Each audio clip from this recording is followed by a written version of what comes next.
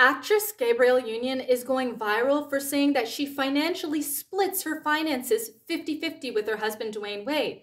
But there are a couple of things that we might need to consider.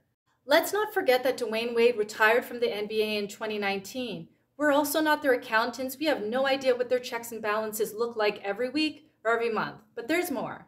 Wikipedia shows that Gabrielle Union can often go between 1 to 4 years without a TV opportunity or an acting role in a movie. Although this was a while back, Dwayne Wade had to pay $5 million in a divorce settlement with his ex-wife, and Dwayne Wade was also paying his ex-wife $25,000 a month, and it's not very clear if he's still paying that out now. She also admitted that she price points her products low so certain communities can afford them. Even though Google shows that his net worth is higher than hers, we have no idea what their revenue and expenses look like. Let me know what you think in the comments and follow to learn how to build your brand and stand out from your competition.